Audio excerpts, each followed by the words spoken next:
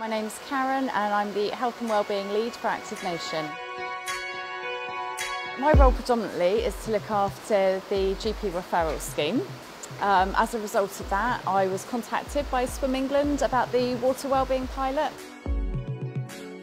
There's a lot of people out there that cannot exercise dry side because they can't weight bear or their movements aren't symmetrical, so they may have had a stroke or something like that, so they fall. When I saw that there was the opportunity to bring that type of exercise into the water for everybody, I just thought, why wouldn't you? There's a lot of people who need to be moving every day and currently they can't, so this will give them the opportunity to do some physical activity. And using the tablets, people register via those. There's a few sit to stand tests, one leg stands, just so that we can get a feel of how people move, what their current movements are like, areas that are causing them pain or that they can't move, and then we can work out an exercise plan that is specific just to them. So even though you might have half a dozen people in the water all appearing to be doing the same thing, everybody is actually doing something different. I was looking for something to do because I couldn't do any exercise on land. I went to NeuroFit with Karen and I had to keep stopping. Very, very frustrating. It's taken me 5 years to find some exercise I can do.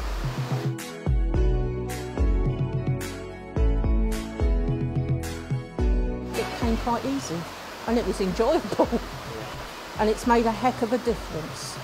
I can now use my left leg to step up occasionally and I could not do that before because if I tried to put weight on that to step up it just collapsed.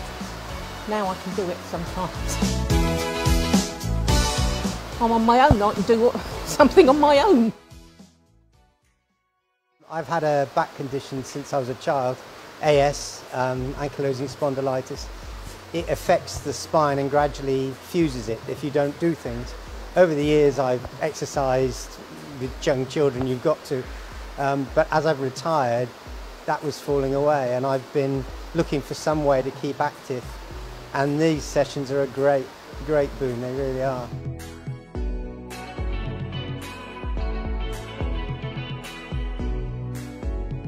The consequence of it is I've managed to reduce the drugs I'm on and continue to do that, which is really good.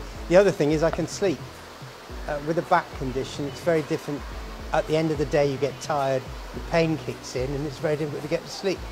By doing the exercises, I can actually get a good night's sleep and at the same time reduce the amount of drugs. It's a winner all the way around. Yeah, the staff are great. It's good because you're in a controlled environment. You're not getting out of your depth if you don't want to. The exercises build up too, so you gradually build up your confidence. It's great.